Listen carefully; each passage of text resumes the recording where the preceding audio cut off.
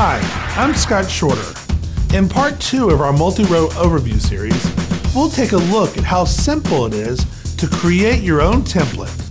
Get ready to break the gridlock with MultiRow.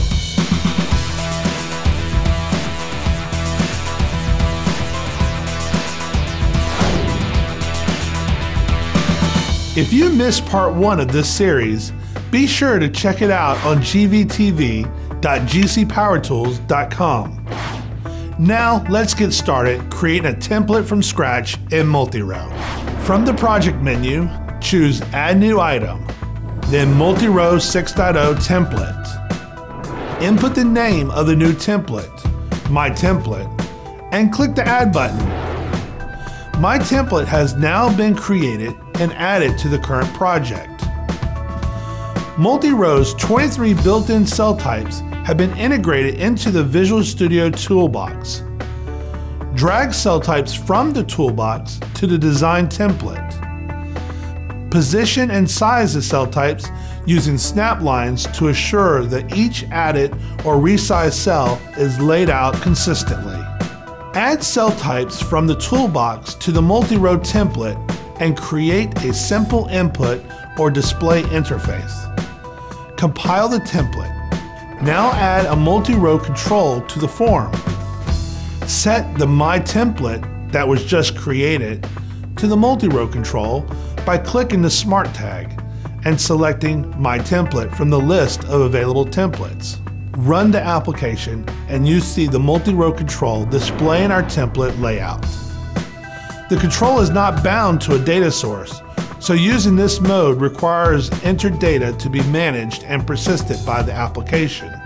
MultiRow templates can also be generated dynamically by choosing Bind to a data source, then choosing a data table. Associate the data table with the predefined style of GC MultiRow.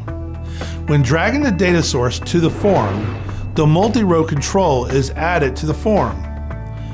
At this point, the MultiRow template wizard guides us through selecting the data fields to display, basic layout options, and applying of styles and themes. The template is created and added to the solution. When the application is run, it displays the data from the data table and allows for CRUD operations with this data. So far, so good.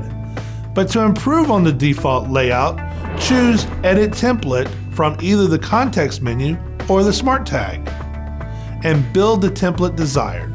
Flash forward ahead and we achieved the exact layout wanted. The template designer provides the ability to preview what the template will look like at runtime. And we can also interact with the templated control to verify the UI behavior we want. Through the Print Preview tab in the designer, we can see what the MultiRow control will look like when printed. The MultiRow design time includes a toolbar to simplify applying design and formatting options to layout templates. Style information can be set to the template sections, such as setting the back color of the column header section. Now, each control added to the column header section will default to the back color that was set for that section. MultiRow is now packaged with your purchase of the professional edition of Spread.net. A great value. Just go to gcpowertools.com/spreadnet for your free trial. You'll get Spread Windows Forms, Spread ASP.net, and MultiRow, all in one powerful package. I'm Scott Shorter.